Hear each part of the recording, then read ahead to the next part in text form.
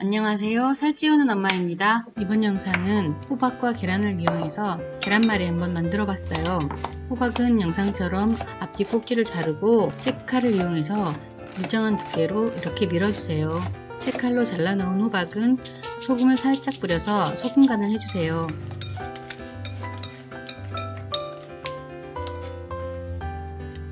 청양고추는 절반을 잘라 씨 부분을 제거한 후 잘게 다져주세요.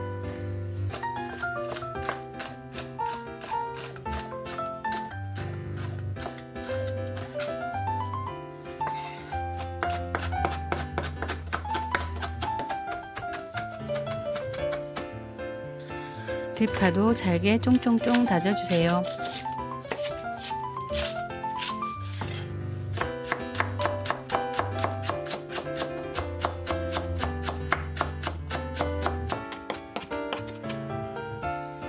우리 집 냉장고에 돌아다니는 소시지가 있어서 그거를 잘게 다져서 한번 넣어봤어요.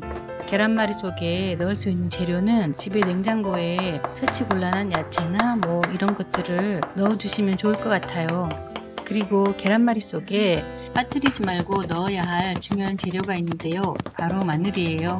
마늘을 넣으면 계란 특유의 비린내 이런 것도 잡아주고 계란말이가 훨씬 더 맛있어진답니다. 야채는 이 정도로 준비해 주시고요. 이제 볼에 계란을 깨주세요. 거기에 썰어 놓은 야채를 모두 붓고 소금 간을 살짝 한 후 잘 섞어주세요.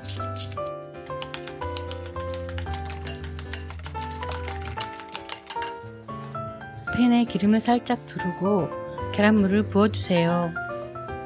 이 과정은 평상시에 하시는 계란말이랑 똑같은 방법으로 그냥 편안하게 돌돌돌 말아주시기만 하면 됩니다.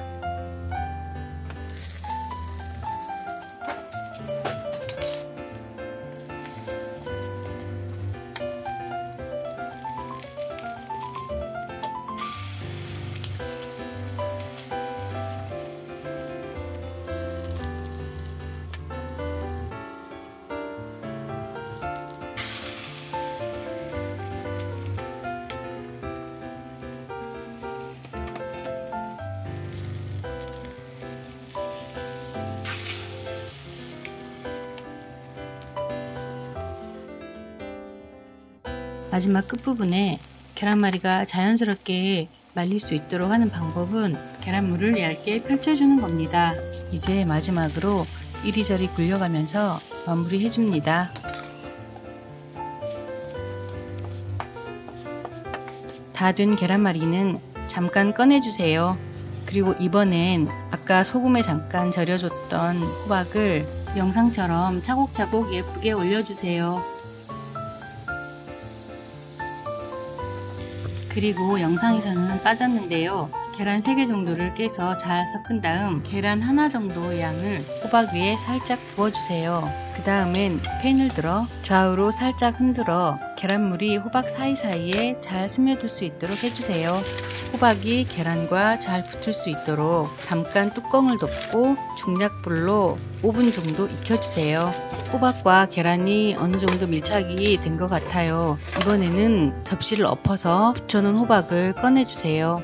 그대로 다시 팬 위에 올리시고요. 호박 위에 접착을 위해서 계란물을 살짝 발라주세요. 그리고 그 위에 조금 전에 말아뒀던 계란말이를 올린 다음 돌돌돌 말아주시기만 하면 됩니다.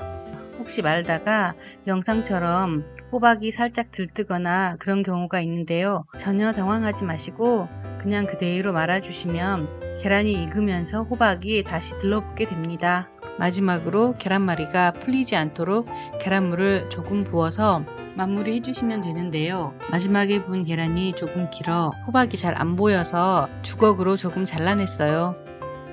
조금 들떠있는 부분도 이 마지막 단계에서 계란이 잘 붙을 수 있도록 약불에 굴려가면서 익혀줍니다.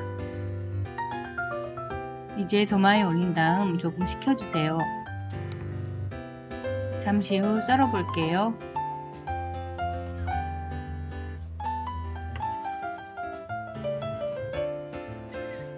와우, 호박 계란말이 완성! 큰딸과 같이 먹어봤는데 호박이 들어가서 살짝 달큰하면서 고소한 맛이 나더라고요. 맛있다. 호박 싫어하는 애들이 지금까지 잘 시청해주셔서 감사합니다. 이거 먹으니까 밥 먹고 싶다. 저는 또 아이들 살찌우러 갑니다. 맛있다. 안녕.